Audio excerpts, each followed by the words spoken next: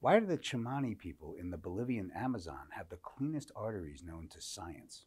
There's a paper in the Lancet a couple of years ago about the Chimani. They are a hunter-gatherer tribe in the Bolivian part of the Amazon. And they were of real interest to epidemiologists who were studying their health because they're exposed to infections and they live a primitive lifestyle, and for the most part to date, and sadly this is prone to change, but have avoided the trappings of modern living, which also means that they don't have much recourse to modern drugs, so they deal with parasites and they deal with infections, and so the inflammatory markers in their blood are pretty high. And we've come to recognize that inflammation is one of the common pathways to all major chronic disease, including coronary disease. So finding high inflammatory markers, the researchers suspected that their coronaries might succumb to that. But they were found to have some of the cleanest coronary arteries known to science. So even in their 70s, the Chimani coronaries are pristine. They have essentially no coronary disease.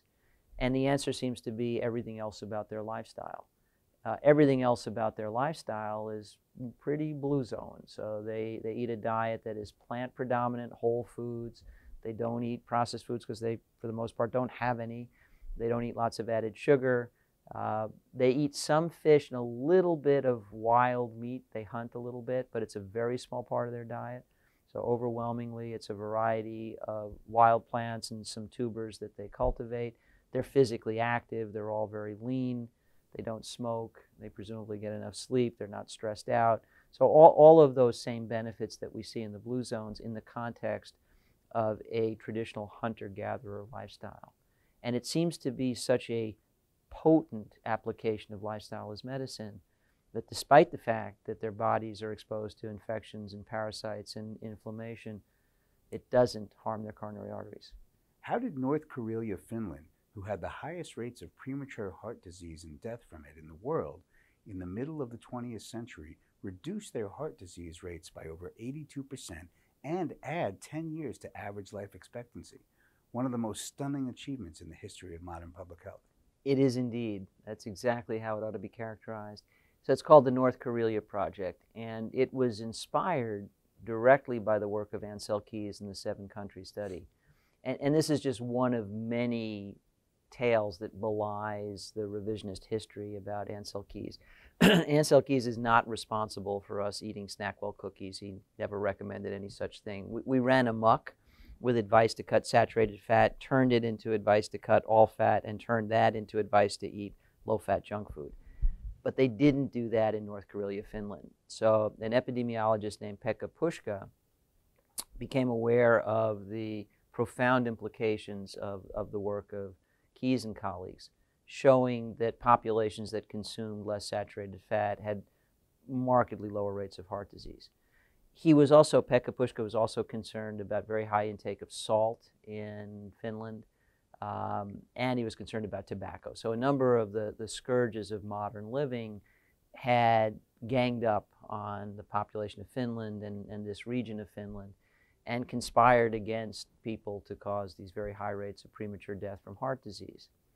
And in fact, men were routinely dying in their 40s, and their tales told about a valley of widows, as the women lived a bit longer, they ate a bit differently, they smoked less. So the North Karelia Project was expansive. It involved researchers, government, business leaders, the community at large. The idea was to get everybody involved and do everything possible to shift overall lifestyle to the better. And so they weren't focused on just one thing. The areas of focus included reducing saturated fat in the diet from meat and sausage and such, and eating more healthy sources of fat, so plant oils essentially. To reduce intake of salt by eating less highly processed and salted food, and to reduce exposure to tobacco. And they achieved all of that. And the results really were one of the most luminous validations of community-wide public health intervention in history. 82% reduction in rates of heart disease and death from heart disease, and a 10-year addition to life expectancy. Now, it's only fair to acknowledge that over that same half century, there was progress made everywhere else with heart disease, and some of that was better treatment. So the full expanse of the 82% may not just be the North Karelia Project, but the North Karelia Project outpaced every place else and everything else. So it was highly effective. Sadly, these 50 years later, the confusion about diet that seems to populate modern culture, where every news cycle tells us something different, where there's a new fad diet book coming out every week refuting everything we knew up until yesterday, is causing the same confusion among the Finns that it's causing here. And so there's now a loss of awareness of how powerful this was. After all, this is 50-year-old history. People growing up in North Karelia today don't even really remember it, and are starting to think, hey, maybe I should do keto, maybe I should eat more meat. And rates of heart disease are starting to tick back up there for the first time in half a century. That's sad. It's probably a case of familiarity breeding contempt. We get used to the benefits of things we once knew. We acclimate to the new status quo. And then we forget that there was something important we did that got us to the benefits we now enjoy. I feel exactly the same way about vaccination. I think if our children were still subject to polio every spring, the dreadful fear parents used to have about that, do I let my kid swim, do I not? Worrying that your child would be paralyzed for the rest of his or her life as a result. If we were still worried about smallpox, we would be only too eager to roll up our sleeves and have somebody protect us. We're used to a world where you don't have to worry about polio and you don't have to worry about smallpox. And so now we have the luxury of worrying about vaccines and thinking that they are the greater danger. They're not, and they never were. So sadly, in North Karelia, some of those gains are at risk now of being lost. But to date, massive public health improvement with the North Karelia Project. So it's a validation of everything we think we know about the bad actors: excess saturated fat, excess salt, and exposure to tobacco. It's a validation of the excellent work of Ansel Keys and colleagues, the 7-country study, if only the integrity of that information is preserved and it's applied sensibly. Alas, in the United States, we took the 7-country study, which told us an awful lot we needed to know about eating better and eating badly, and turned it into low-fat junk food.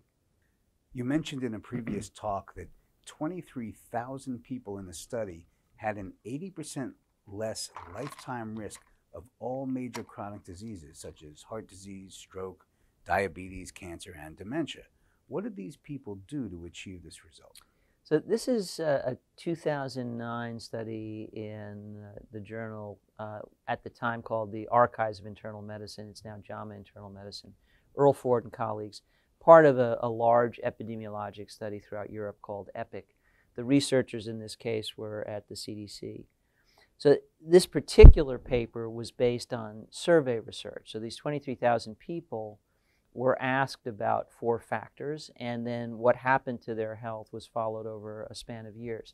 The 4 things they were asked about was whether or not they smoked, yes or no, whether or not they ate well, which was very simplistically defined for purposes of this study as habitual intake of vegetables, fruits, and whole grains is eating well, and lack of that is not eating well.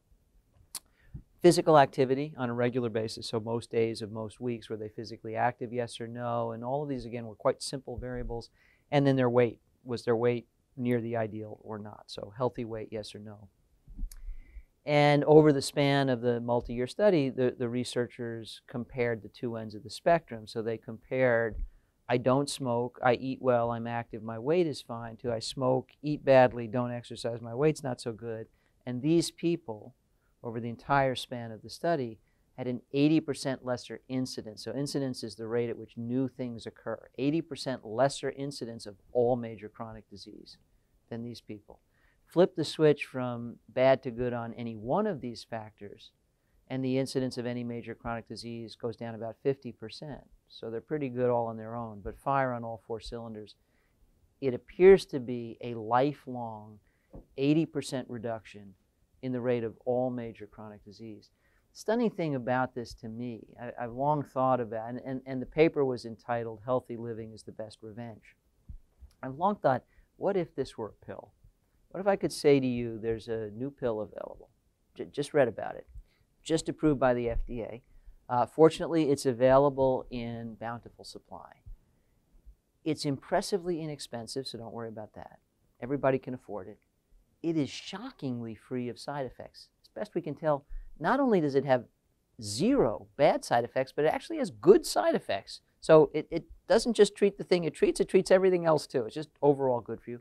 It's safe enough for children and octogenarians alike, so everybody in your extended family can take this. And if you take this pill once daily for the rest of your life, it will slash your risk of heart disease, cancer, stroke, diabetes, dementia, and every other bad thing you can think of by 80%.